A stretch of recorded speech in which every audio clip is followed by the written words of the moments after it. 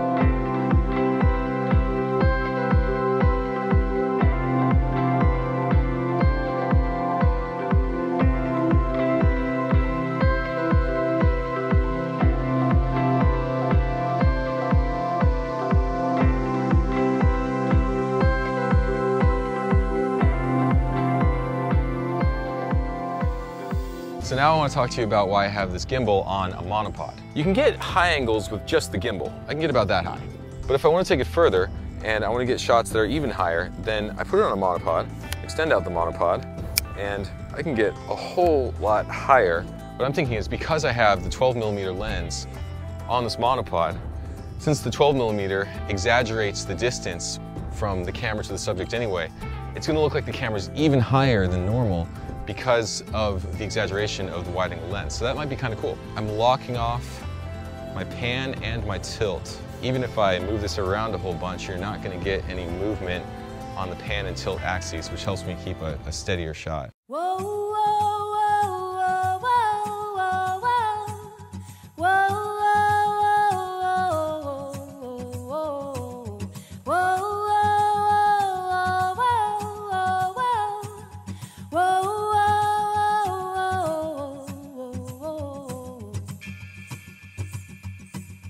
catch it, put it in a jar to have and to hold, to save for later. You cannot trust it to come again, to wait for you. I think there was still some shake in that, especially when I was running faster, so I'm going to use this monopod and try to run inverted like this and see if that keeps it steadier.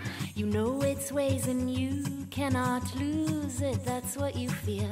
So hold it up against your ear and very carefully listen to what it wants you to hear.